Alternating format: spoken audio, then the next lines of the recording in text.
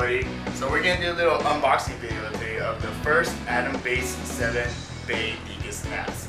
So what you have right here is an N7510. So let's just jump at the box. So as you can see on the back, here are the features. On the other side is a graph of the capabilities.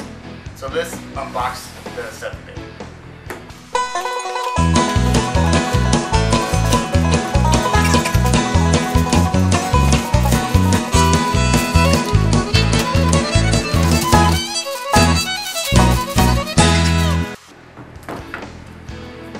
So there you have it, the 7510. So here's the front of the Thecus N7510. As you can see, there's some indication lights on the left. So here's the power, the warning signal, WAN, LAN, USB status, and eSATA. Located below this is the USB 3.0. And below the USB 3.0, you have the power on and off. So right here is the front LCD and control buttons for quick NAS status overlook and basic management functions.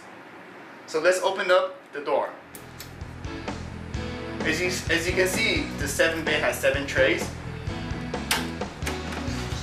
Each tray has the ability to attach 2.5-inch and 3.5-inch HDDs.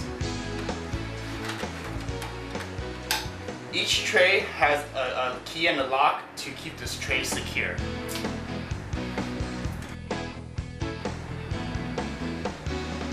So now we have the back of the Thecus N7510. So let's take a look. Right on the top we have the PCI Express expansion slot.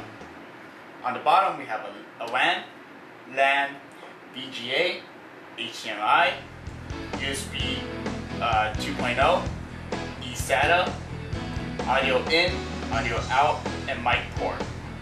The power supply, and 2 exhaust fans. So that's the unboxing of the Thecus N7510.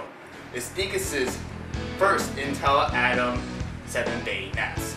So what's actually included in the accessory bag is the quick installation guide, the warranty card, the Ethernet cable, HDD compatibility list, Talking Media CD, NAS installation CD, a Cronus True Image CD, screws, and keys. Some features to point out is that the NAS comes with McAfee antivirus protection, the latest firmware from Thecus, ThecusOS 5.0, and local display for multimedia purposes.